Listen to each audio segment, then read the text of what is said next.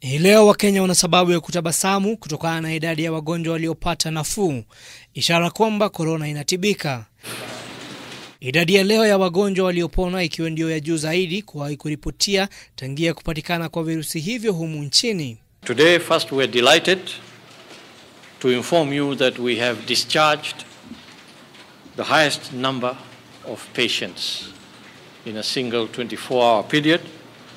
We have discharged 175 patients from the various facilities who have recovered from the coronavirus disease. This brings the total number of recoveries to 1,048.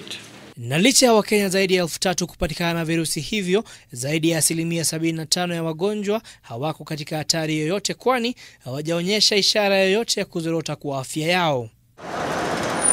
Hata hivyo, kisa cha mtoto wa miaka 2 kilichoripotiwa hii leo kikiwa miongoni mwa visa vya wagonjwa wachanga zaidi. Hata hivyo, kuna idadi ya wagonjwa zaidi ya 700 ambao kwa sasa wanahitaji kuangaliwa kwa karibu, huku wengi wao wakiwa wenye umri wa juu kiasi cha hoja.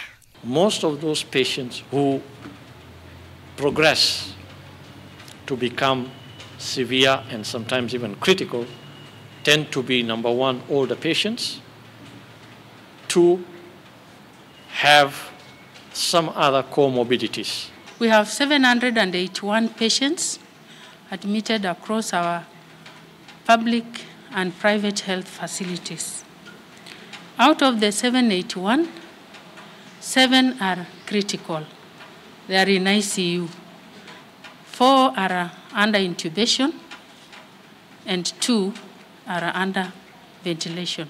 Wizara ya Afya hata hivyo inazidi kuandikisha visa vipya katika maeneo ya mipakani, huku hofu ikizidi kupanda kutokana na foleni ndefu inayozidi kuonekana kila uchao. Jambo ambalo sasa serikali inalaumu wenye magari kwa kiasi sawia na madereva wao kwa kutofuata taratibu zilizotolewa. And since we launched the protocols that control the movement of truck drivers along the transport corridor, we've seen failures in the system on our part, but largely on the part of the truck owners, the truck drivers.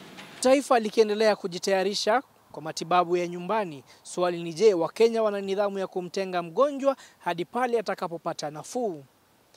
Jimmy Mbogo, K24, saa 1.